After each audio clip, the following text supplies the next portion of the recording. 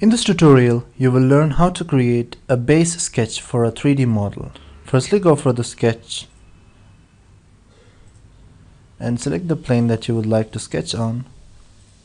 And then, as you can see, the drawing is right here, and this is the profile sketch that you would want to create, and then give a thickness.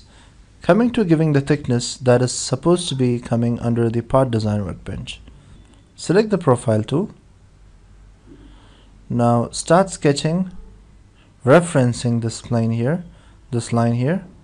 So when you sketch, just make sure that you're getting the blue color, so that means that you're having a horizontal or a vertical auto constraint. Drag it here.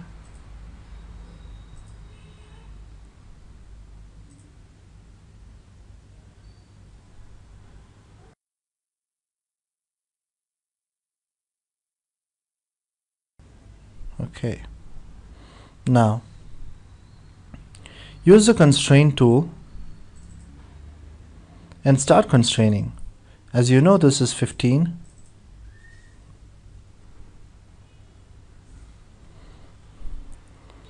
And this is 20 mm.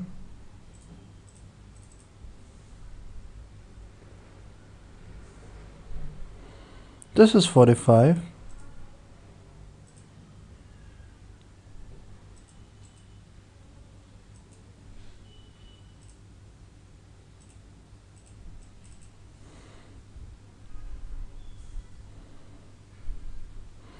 And the whole base length is 100.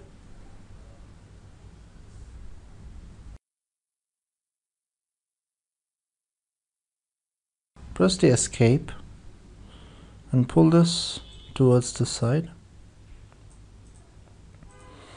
Now what you could do next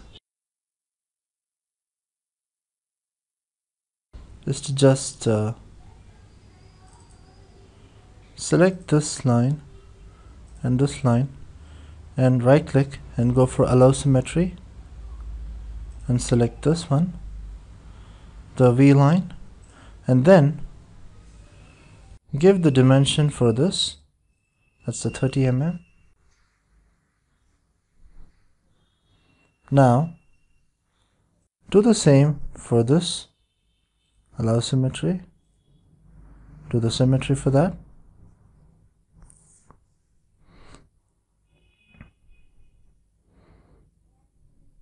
Now as you can see, the sketch is fully constrained, but as you can see here, there is a 20 mm. You need to check if it's coming as 20 itself. So just select the 2 points and go for horizontal measure. As you can see, it's 20 mm. So you can delete this, or else you could delete the auto symmetry over here. And as you've finished the base sketch, you need to click on exit sketch. So you can see that the sketch is here. Now in order to give thickness, that's something that you would learn in the part design workbench, but I'll just show you as it is a 2-click method. You just have to click on the pad and the sketch and provide 20 mm here. As you can see, it's 40 mm total. You can go for a mirror extend command and click on OK. That completes this. And in order to check the dimension, go for the measure tool, and as you can see, it's 40 mm. This is 15 mm.